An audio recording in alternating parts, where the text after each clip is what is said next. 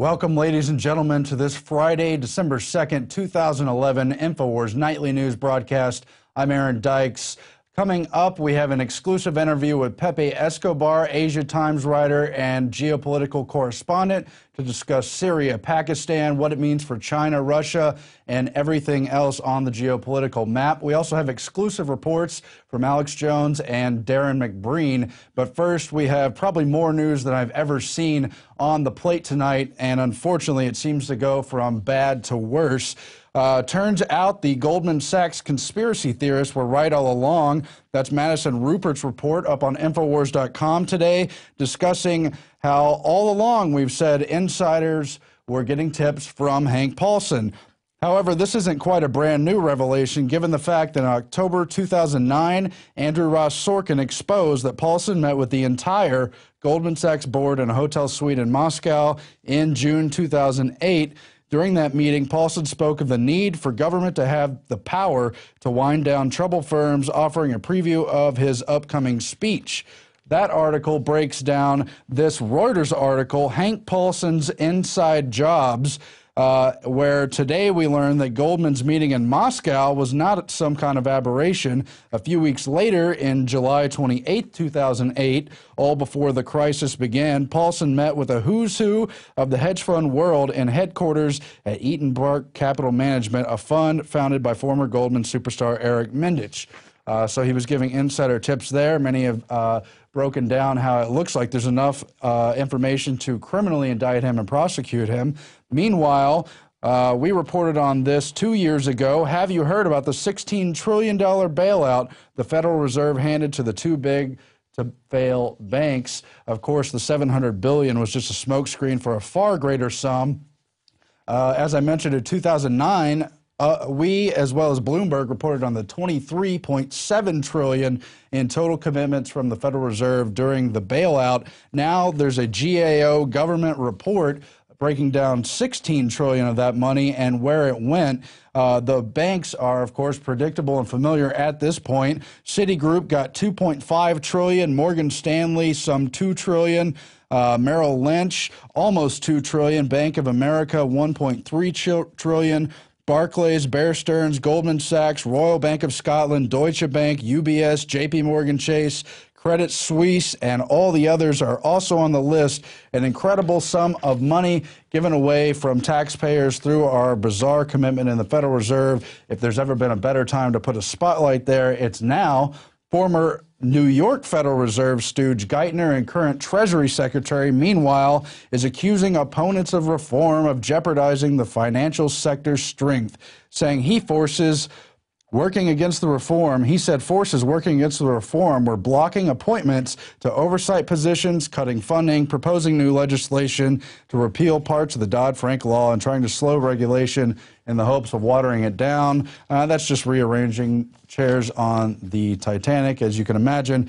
Meanwhile, former Goldman Sachs stooge and New Jersey Senator, as well as Governor John Corzine, executive of MF Global at the time it went belly up, has now been subpoenaed. He will have to appear before a congressional panel and explain his role in that firm's collapse, with still more than $1.2 billion in missing customer money. I wouldn't expect too much, though. Don't hold your breath for true justice there. But at least he has to speak up for himself. We've had Gerald Celente and others on the program.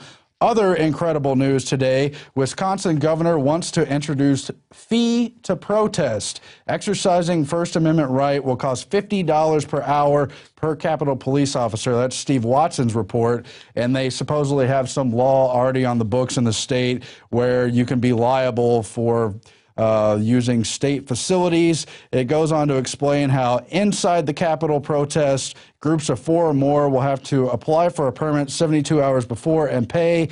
Protest outside the Capitol, groups of 100 or more would have to pay, as well as for damage and cleanup costs.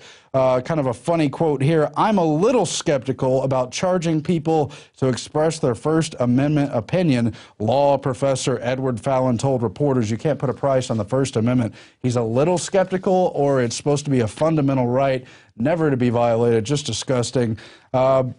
Of course, the indefinite detention bill passed 93-7 in the Senate. Similar version in the House has gone through. They have to reconcile it. The Senate last night codified into law the power of the U.S. military to indefinitely detain an American citizen with no charge, no trial, and no oversight whatsoever in the passage of S. 1867, the National Defense Authorization Act. And though the White House has threatened to veto this bill, the fact that the Obama administration's lawyers yesterday reaffirmed their backing for state-sponsored assassination of U.S. citizens would suggest otherwise. And, of course, there are a number of executive orders and precedents of executive overreach, which already have many aspects of this on the book. But the idea of passing this legislation is, of course, nightmarish. Paul Joseph Watson has also uncovered an even worse amendment in this bill, which was narrowly defeated. This amendment would have made the Senate bill give it allowance to detain Americans even after they had been found innocent.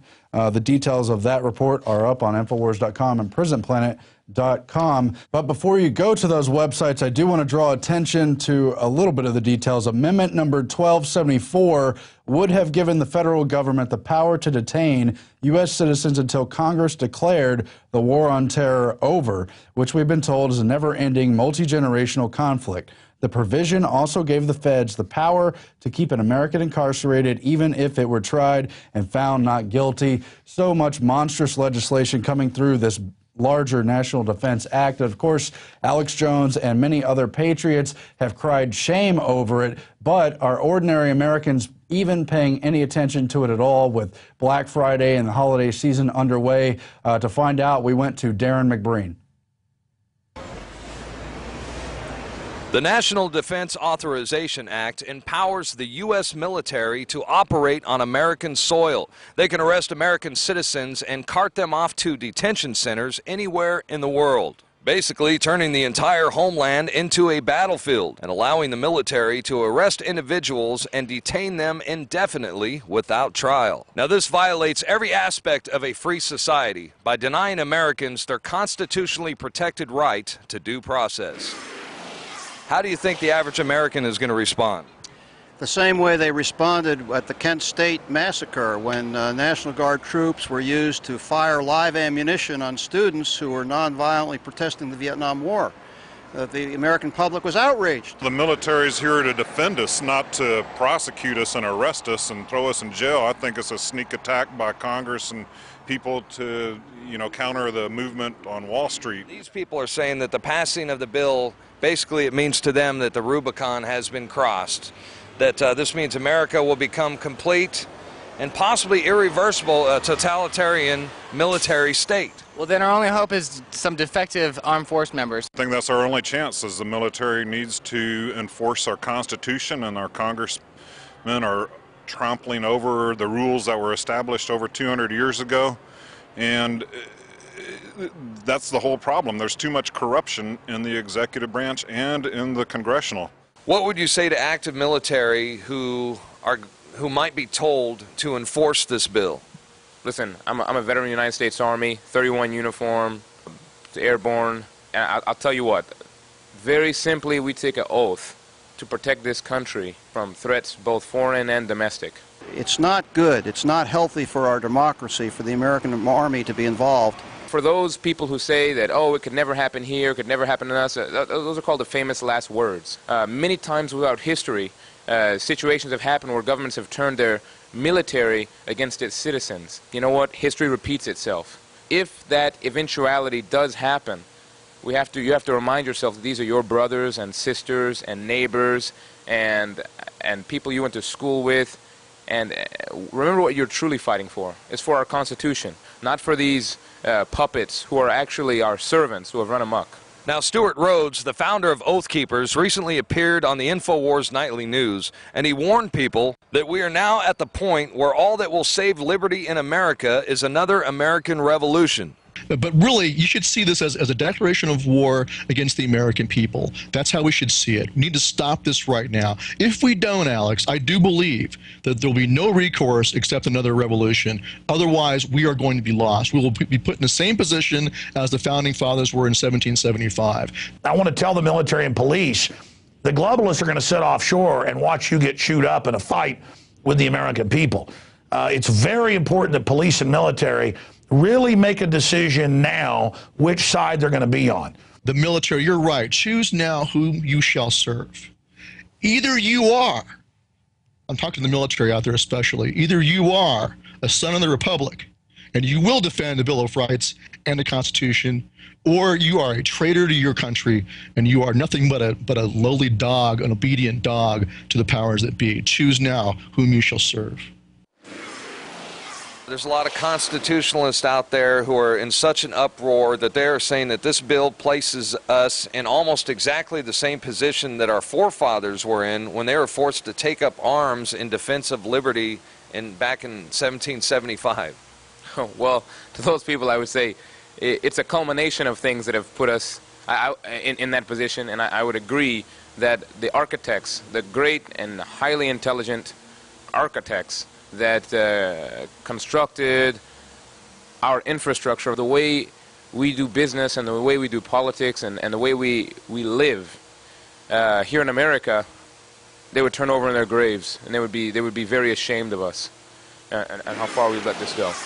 Indefinite detention without due process leaves citizens without the legal protection of the Constitution, and it strikes at the very heart of the essence of U.S. law. It is positively shameful that any elected representative would even consider voting for such an assault on so sacred a fundamental value as the right to due process. I'm Darren McBreen for InfoWars Nightly News.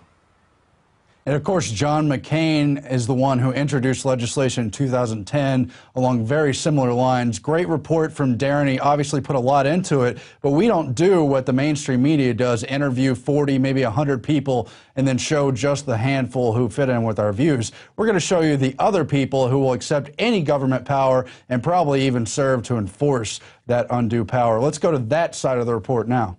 What do you think is going to be the response of American citizens once they start seeing American troops on the street?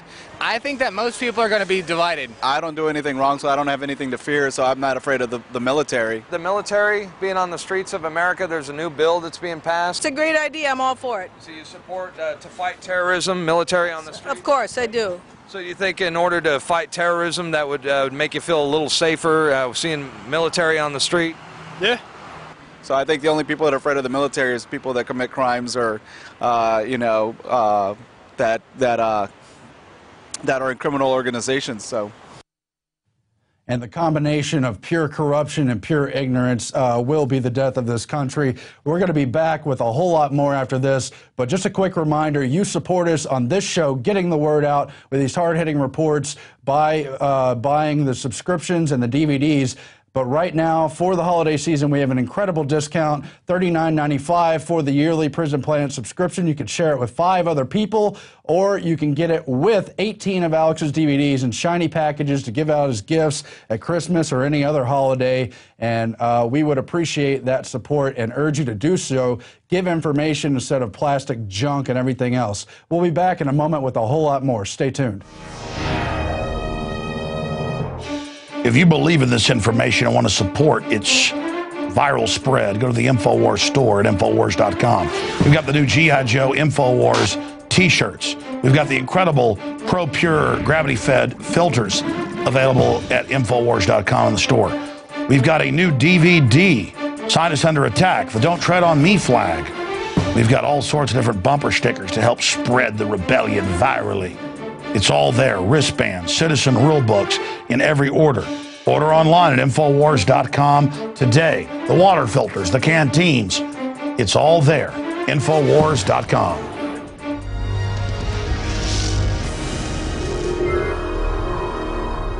I'm Aaron Dykes, and we're back on the InfoWars Nightly News. Of course, coming up, we have Pepe Escobar on everything geopolitical and a report from Alex Jones. But first, more news. Draconian EPA regulations to cause rolling blackouts. That's another Paul Joseph Watson report from today on how the cost of complying with draconian new EPA rules on carbon emissions will force coal plants in Texas to close and increase the likelihood of rolling blackouts as the Obama administration's vow to bankrupt the coal industry takes full effect. Now, of course, we reported on this several times earlier this year on Texas, the key state where more than 50% of power comes from the coal plants, all kinds of insider deals going on with that. But here today, the Austin American-Statesman admits what the White House and others said we were lying about previously. 10 months down the line, and the Austin American-Statesman reports today that Texas could face power shortages as soon as next year as aging plants are mothballed in response to new environmental standards, according to the state's grid operator and the organization that monitors U.S. power grids for the feds. The report by the North American Electric Reliability Corporation found that many older power plants in Texas will be retired rather than retrofitted to meet new federal emission standards, reports the Statesman. And then from the Statesman itself, it gets into how many of the well-meaning environmentalist groups are helping to really economically squeeze America even further. Of course, it's not just Texas with these coal plants. They supply to many other states. Environmental groups, however, argued that reserves are generally sufficient and will be augmented by energy-efficient measures and new power supplies already being planned. A recent report by the Clean Energy Group Consortium notes that the power providers have other means of handling the state's needs, such as offering customers discounts in exchange for curtailing their electric use when demand is straining the grid. So you've got all this phony environmentalism, the climate change lies, and more, but now they're actually going to be clamping down on industry and American consumption through it. Not that that's entirely a bad deal, but the way they're doing it fits with Agenda 21 and more. So that's in the Austin American-Statesman today. And just to remind you, Alex Jones did several reports breaking this down. Again, the White House accused him of lying about it. We're going to play one of those reports right now. Obama hit struggling Americans with energy rate hikes. Following Barack Obama's vow to bankrupt the coal power industry, Americans are set to be hit with a wave of utility bill hikes as draconian EPA regulations drive up the cost of energy. So if somebody wants to build a coal-powered plant, they can.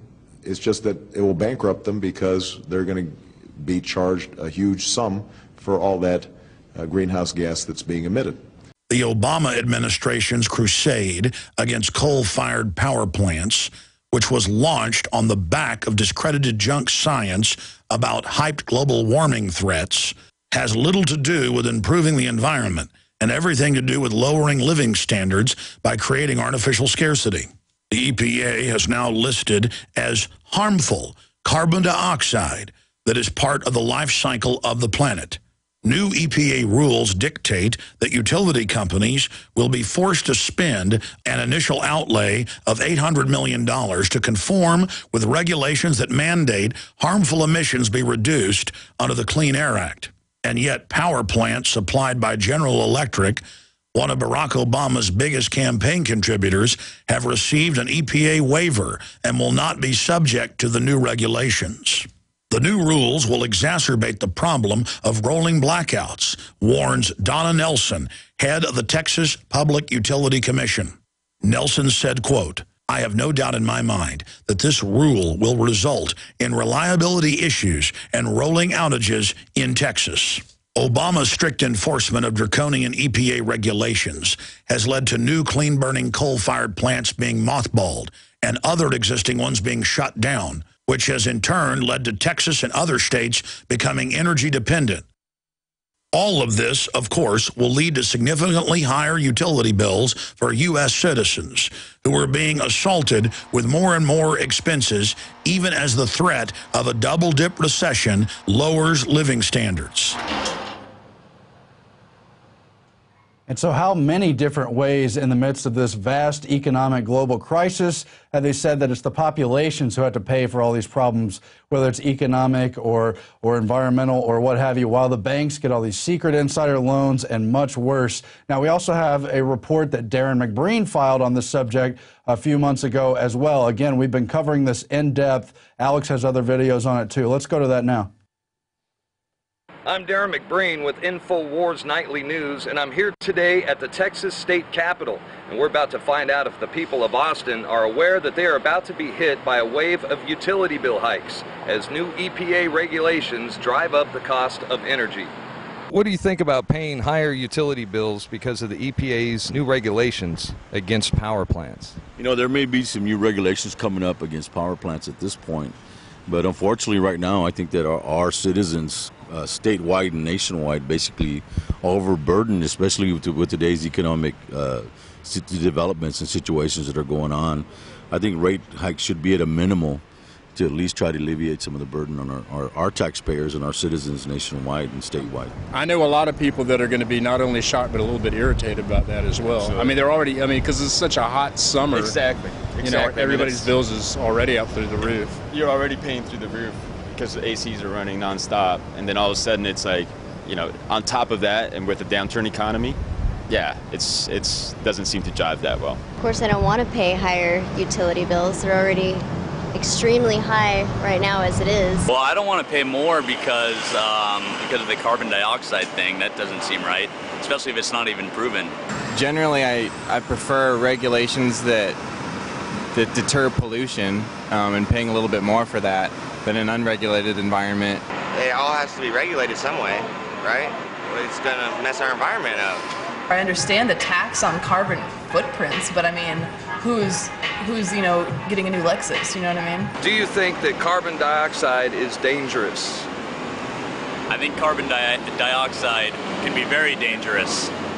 Okay, what do plants breathe? Carbon dioxide. Yeah, I think carbon dioxide is definitely dangerous. Otherwise, there wouldn't be any like rules and laws to prevent it being. What do plants breathe? Carbon dioxide. Carbon dioxide is turned into oxygen by plants. So I mean, it has to be in the world. Obviously, it's not all dangerous. Carbon dioxide isn't a dangerous gas, but when there's too much of it, it's a problem.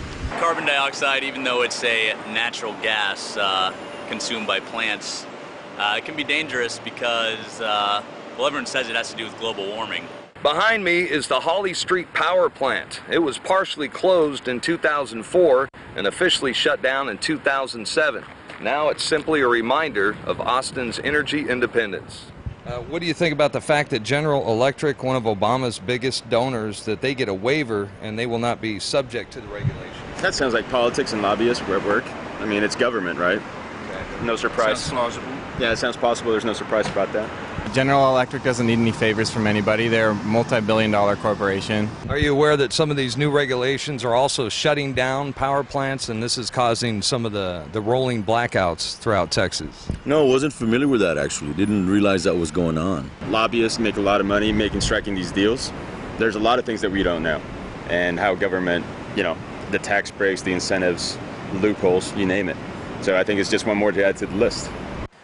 Well, as you can see, Alex, the people here in Austin, they're aware that their utility rates are going up, but they're not sure of the real cause. This is Darren McBrain with InfoWars Nightly News. And of course, there's a lot more to discuss on that. Another story about energy, a dead heat crematorium to sell power for National Grid. Just kind of interesting. A crematorium is planning to become the first in the UK to generate electricity to sell the National Grid by using heat from its furnaces, off the dead essentially. And it says the first phase, due to be completed early next year, will see a heat recovery system fitted to one burner, providing heat for the building. A second phase is planned, which then will see the installation of turbines on the other two burners to generate electricity. A series of open days are planned in an effort to get public support for the scheme. Now, another part that's interesting about that story is there's a story within that story. It talks about how many crematoria are currently replacing their furnaces to meet new government targets on preventing mercury emissions from escaping into the atmosphere, undeniably toxic. Up to 16% of all mercury emitted in the UK comes from the crematoriums because of the fillings in the teeth. Left unchecked, they predict it'll rise to 25%. The substance accumulates in air, water, is harmful to brains, kidneys, nervous system, and unborn children. So why are we allowing dentists to put it in our teeth? Good question. Other news about toxic substances. Kurt Nemo has detailed a new study, a 2011 study, proving fluoride causes brain damage. A study conducted by scientists in India demonstrates that consumption of sodium fluoride results in brain and neurological damage, published by K. Pratap Reddy of the University College of Sciences, Osmania University in Hyderabad, India. Now, we have some images from that study showing what actually happens to the nerve cells. We're going to pull that up right here. And on the left, you see undamaged, healthy nerve cells. And on the right, you see what happens under the conditions of fluoride, kind of a larger nerve cell on the left, smaller ones on the right. And you can find that report linked in Kurt's article on Infowars.com. But really, this stuff does have a powerful effect. We've had the experts on, Dr. Paul Khanna and others. So please look into that if you're not already informed. Meanwhile, it's not just fluoride they want to add to our water supply. Now there's yet another call to add lithium to the water supply, this time from a psychiatrist in Ireland who wants it added to the water, first in a small-town test, later to the whole country. And this person cites a British Journal of Psychiatry study from when they added lithium to the water supplies in many towns in Texas. He said there was already a strong precedent for governments intervening in the operation of public water supply for health benefits by adding fluoride, obviously dubious. Of course, that's not the first call for lithium. A quick review, many others have called for it. Fox News covered the mass drugging of society where they recommended putting lithium in the water. There was also a BBC report, Lithium in Water Curbs Suicide, again, based on a Japanese study advocating it be added to water.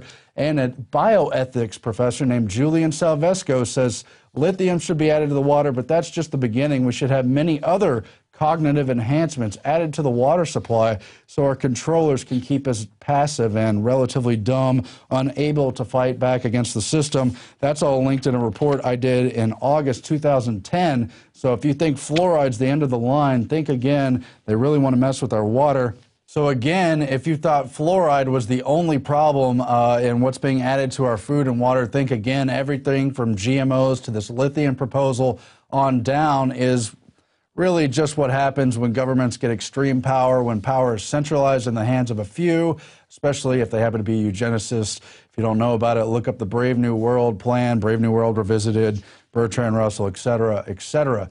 Now, the very people who help prescribe vaccines to the mass populations, the Center for Disease Control, have their own series of corruptions. One of the top executives there, a female scientist, was charged with child molestation and even bestiality. You may remember this report. We covered it a few weeks ago.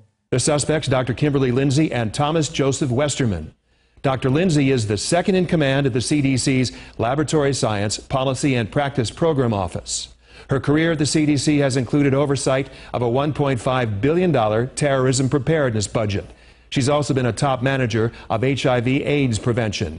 Now there's an update on that report. She is back at work. The senior government scientist facing child molestation and bestiality charges has returned to her high-powered job at the Center for Disease Control and Prevention in Atlanta, Georgia. And as the report mentioned, she helps oversee a very big terrorism contract. She's done work with AIDS and a whole lot of others. Her title is Deputy Director for Laboratory Science Policy and Practice Program Office. And generally speaking, that agency helps prescribe all the fun vaccines for your children. The list that gets longer and longer each year. Meanwhile, Fukushima news continues to get worse. ABC News in Australia reports that the fuel rods are now eating through solid concrete. Molten fuel rods at the Fukushima nuclear plant may have eaten two-thirds of the way through a concrete containment base, according to the plant's operators. What's worse, the operators' assessment comes about 6 months after international nuclear experts warned that molten fuel could eat through the containment vessel below the reactors. Of course, Alex has had on many of the experts, including Dr. Busby, discussing all the various fallout, no pun intended, or is it, I guess, on this terrible Fukushima tragedy and all the other terrible things they've been doing to our environment. We have to stop these dictators. Meanwhile, on the geopolitical front, after NATO strike, Pakistan adjusts rules of engagement. They previously had orders to take orders before firing back, but now that's changing. Pakistan's commanders in the wild Afghan border region can return fire if under attack without waiting for permission, the Army chief said on Friday, a policy change that could stoke tensions after Saturday's NATO strike that killed 24 Pakistani troops. We're, of course, going to talk with Pepe Escobar about that in a few moments. In the past, we were only guarding ourselves or reacting against militants, said the source, who requested anonymity. We've given our posts some more space to respond. If they're under attack, they should not wait for orders. Just another bizarre twist in all the escalations in that large, important region of the world. Meanwhile, there's a covert war going on in Iran. Of course, this week there were reports of a blast in Isfahan, a non-enrichment enrichment facility, but they do nuclear research there. All eyes on Israel after second Iran blast there, and it talks about how they didn't even try to play it down in the Israeli government, that they may have been behind it. However, a Jerusalem Post article takes kind of a different twist here, talking about how it was extremely unlikely that a Western government perpetrated the attack. Of course, there's been many calls for war in Iran. The question is, how will they bring it about? A military analyst has said that it is, quote, extremely unlikely that a Western government perpetrated the attack. They go on to discuss in the article how no longer content to demand that Ahmadinejad step down and fair elections take place, the Green Movement began calling for and working towards the overthrow of the regime as a whole. Since last year, regime installations as well as key members of the Revolutionary Guards have been targeted on a regular basis. There's been a five-fold increase in the number of explosions at Iranian oil pipelines and refineries. So who's behind it? He goes on to discuss the attack 2 weeks ago on the Bidgana Air Force Base, and two other Revolutionary Guard bases were conducted by members of Iran's anti-regime Green Movement, one of those velvet revolutions backed by Western powers, including Soros. It targeted General Hassan Tahrani Moghadam. However, it goes on to explain how Supreme Leader Ali Khamenei was scheduled to visit the Bidgana base at the time of the explosion, but was delayed. Then it goes on to explain how in May, the Abadan oil refinery was bombed during a site visit by Iranian President Mahmoud Ahmadinejad. So they're not only disrupting facilities, but trying to carry out assassinations. And they go on to blast Obama in this saber-rattling thing. Thankfully, Obama's abandonment of the traditional U.S. role as leader of the free world has not prevented Western governments and regional forces from freedom from acting in their own common interests. So basically, in a roundabout way, they admit that Western interests are behind all these strange attacks, and hopefully it does not lead to all-out war. We really hope not. Meanwhile, Pepe Escobar has a very detailed article called The Shadow War in Syria. It's a bit complex and technical. I recommend you read the article for yourself, but basically, you've got the NATO forces backing this covert civil war in Syria. You've read past headlines about where they're shipping in Libyan rebels to now be Syrian rebels to oust Assad. Furthermore, Turkey's in on it, and this quote here, the pressure is relentless. Diplomats in Brussels have confirmed to Asia Times Online that the NATO and GCC operatives have set up a command center in Iskenderun in Hatay province in Turkey.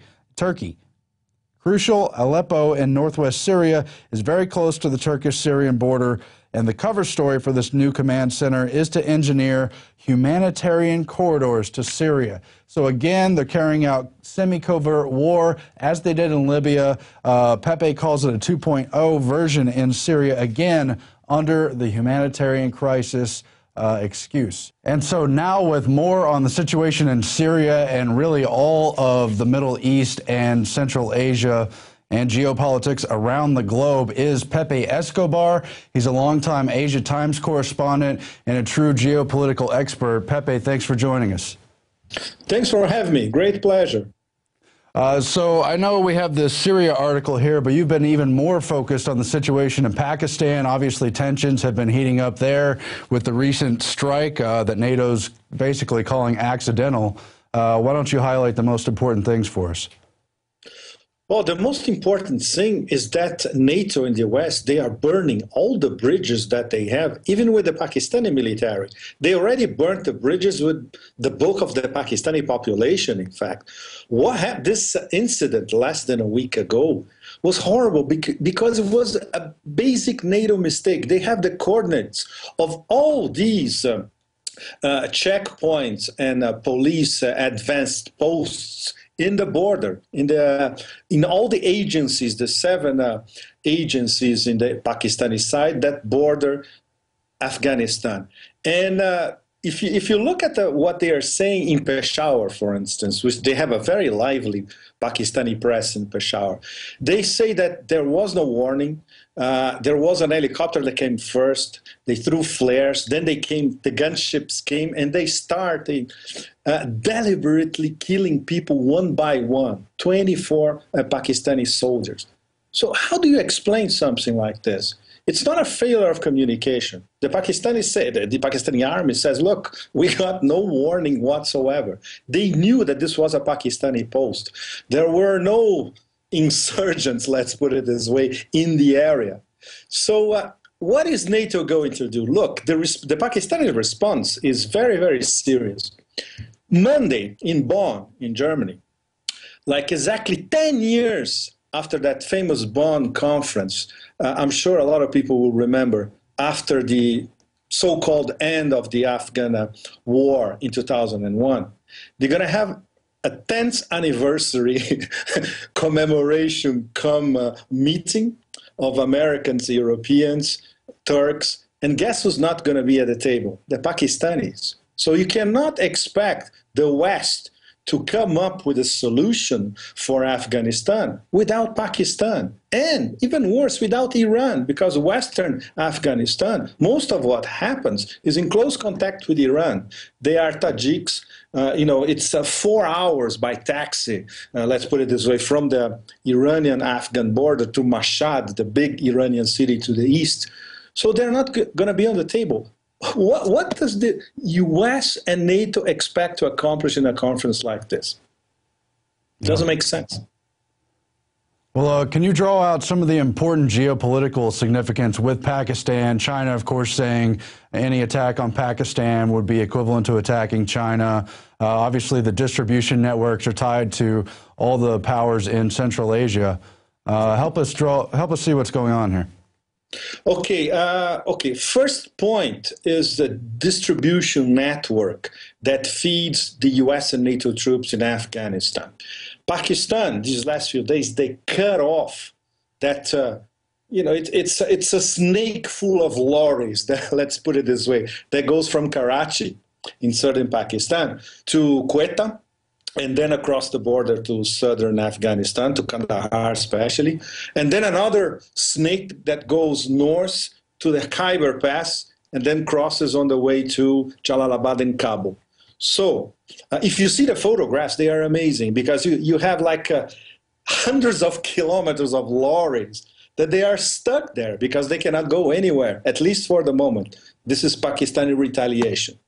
And there's another distribution network, which is called NDN, the Northern Distribution Network, that goes all across Central Asia. It's very complicated, crosses Uzbekistan, Tajikistan, and then gets into northern Afghanistan.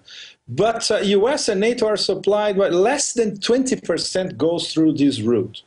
So if you start antagonizing the Russians, for instance, which gave permission for this route to exist, soon we may come to a situation within the next few weeks or maybe months where all the troops, American and NATO, in Afghanistan, they cannot be supplied anymore because Pakistan is being antagonized and Russia, by a myriad ways, let's put it this way, is also being antagonized. The missile defense controversy, the fact that an invasion, a probable invasion, or even destabilization of Syria, the Russians already said at the UN Security Council, forget about it, we're not going to vote for a resolution. And if you come here, watch out, because we have a naval base in Syria. The Russians have a naval base in the port of Tartus, in the eastern Mediterranean in Syria. And obviously, if anything happens via NATO, with Turkey and with France, and even without the US in the background, as it is at the moment, the first thing they're going to do, they're going to do is buy a Russian base in Syria. So the Russians are following this very closely, and they are getting closer and closer with Pakistan, which is something that until, let's say, a year ago, was not even on the cards. And the crux of this rapprochement, let's say, this getting together, is the Shanghai Cooperation Organization, the SCO.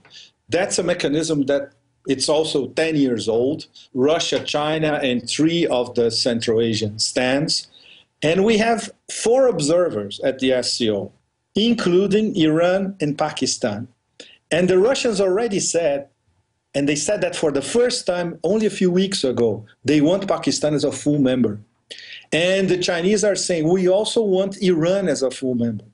What does that mean in practice? It means that soon in Asia, we're going to have a mechanism that, of course, it's not like NATO because it's not primarily a military alliance, but it's a security mechanism, an economic cooperation mechanism, and soon they're going to develop a military integration as well. So on one side, we're going to have Russia, China, the Central Asians, Pakistan and Iran, for instance, and on the other side, we're going to have NATO. Who can come up with the best solution for Afghanistan? The Afghans themselves are saying, they are observers of the SCO, by the way. The Afghans themselves are saying, look, we need a regional solution with all the internal players on the table in Afghanistan, but with all our neighbors on the table especially. And when you look at it, there's definitely no place for NATO or for Washington in this arrangement. Yeah. And so obviously the larger question, though, is the World War III scenario. Is it going to happen? Because Syria is on the hit list, Iran's on the hit list, and things are heating up there. At the same time, this stuff is happening with Pakistan. I mean, what do you really see in the cards here? Look, I'm not apocalyptic, you know. I may be very pessimistic sometimes when you look at reality, of course. But realistically, what's going on is the Pentagon still wants to implement its doctrine, that it's called full spectrum dominance, that it's an official Pentagon doctrine since 2002. So land, air, sea domination, cyberspace domination, and even outer space domination, of course. And Middle East is just a way to get to the big prize, which is Asia. And in fact, a few commentators, like including Michael Clare, for instance, I read his piece, I think 1 or 2 days ago, already talking about what does it mean Obama's Pacific Century or Hillary Clinton's Pacific Century. What does that mean? It means that the U.S. or the Obama administration, because of pressure by the Pentagon generals, they are already launching a new Cold War against China, especially.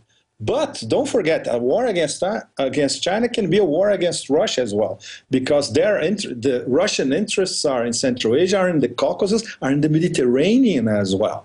China's interests are in Africa, some of them in the Middle East, because they import a lot of oil from Saudi Arabia and gas from Iran, and across Asia.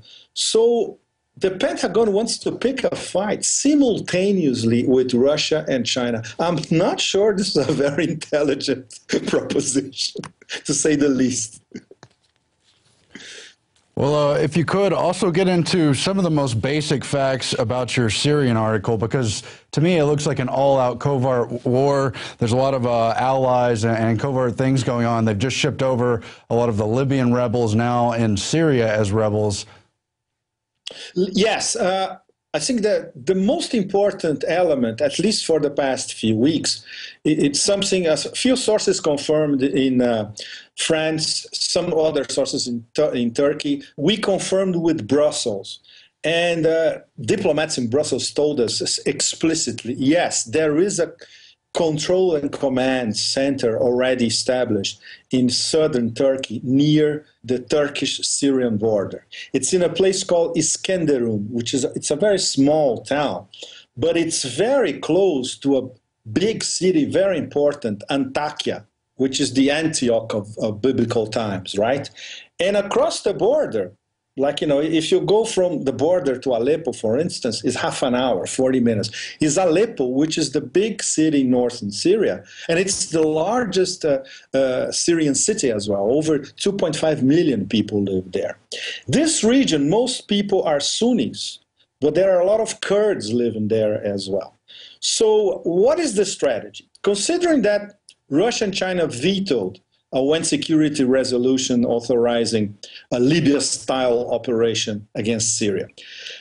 Considering that the U.S. does not to be at the forefront of this expedition, let's put it this way. Mm-hmm. In fact, the whole thing is subcontracted to basically France and Turkey. So what we have in this place is Iskenderun. It's very, very important from now on. We have French intelligence people. We have the British MI6. We have Saudis, Qataris, and people from the Emirates as well. We have engineers and naval officers, very qualified people. So they are trying to organize near the border a sort of northern insurrection in Libya. Oh, I'm sorry, in Syria. I say Libya because Libya is on my mind because it's basically the same thing, now remixed, right? Absolutely. So now the scenario is, okay, we try to launch an insurrection north in Syria, in the big cities, in the small cities, I'm sorry, of course, like Homs, but especially trying to get the big prize, which is Aleppo. Mm-hmm. If Aleppo would fall to the insurgents, let's put it this way, which is a mix of defectors from the Syrian army and these foreign mercenaries. For the moment, there are not many people. I'm in contact with a guy in Homs. He's a very good informant, for what's going on the ground. And he's telling me, look, we haven't seen these people here. And the support for the Free Syrian Army in this area, at least, is mixed. A lot of people view them as criminals, pure and simple. There are a lot of gangs in the area. People report they are being harassed, cars stolen, that kind of stuff. Petty crime, basically. And not many people are talking about serious, let's say, guerrilla bands attacking the Syrian army. And another point that it's important, there has not been a mass defection from the Syrian intelligence system, the military, or the police, at least so far. This tells us that the support for the regime is still very solid among the people that are ruling Syria, and including the trading classes, the bazaris, let's put it this way. They are very important in Damascus and in Aleppo, both big cities, and they're still more or less siding with the regime, including the Sunnis, because they don't know what could happen next. If there is a civil war, who's going to rule the country afterward? Nobody trusts this Syrian National Council that was established in Paris and in Turkey a little bit. In fact, there is an interview at the Wall Street Journal today of the president of this council, and it's ridiculous. He's like he was briefed at Washington or at Tel Aviv. He's emitting all the right signals, but you cannot trust these people. And the Syrians themselves, they're saying, we don't trust these people. Most of them are exiles. They're not people who lived here and understand the regime and understand what we need in terms of more political participation and all that. They're a bunch of opportunists, just like the opportunists in Libya, hasn't changed much.